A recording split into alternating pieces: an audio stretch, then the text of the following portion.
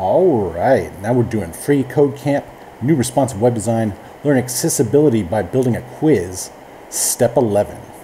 So now we're going to change the H1 font color to this and set the font size to this. Okay, so we'll say H1, curly braces, right, like this, and then we'll say color, color, and we're going to make the color this right here.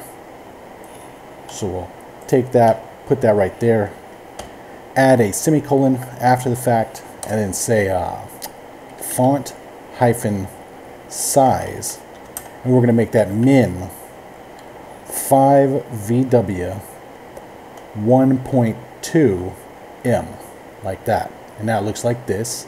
And let's check it. Looks good, and submit it. Alright, now we're on to step 12, and we'll see you next time.